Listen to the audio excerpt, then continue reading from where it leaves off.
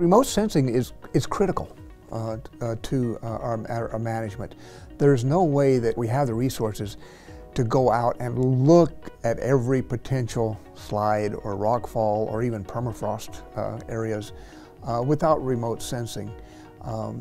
Because in some cases, if we just drive along the highway and look at it, we can't see the problem. It's much higher. So remote sensing technologies really give us an opportunity to look at those in a different way. Further, remote sensing is capable of looking at it in ways that our eye can't see.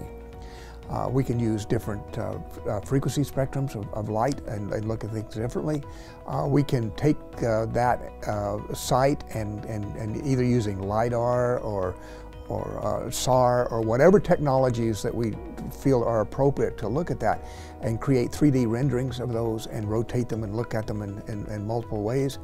We can take multiple images of that over time and try to understand how things are moving.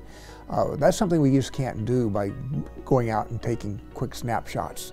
This is huge. I mean, when man first took a camera up on a balloon in the 1850s over Paris to make postcards, you notice the evolution of the camera evolving with the platform.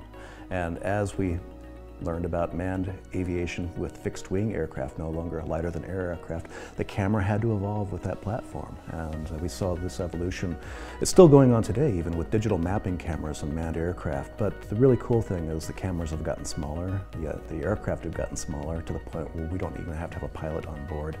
But a lot of these things are vexed by the same thing about the persistence issue, is unmanned aircraft have a limited duration, a limited amount of time they can actually remain airborne, unless it's something like a balloon, a tethered balloon, where it can remain aloft for a long time.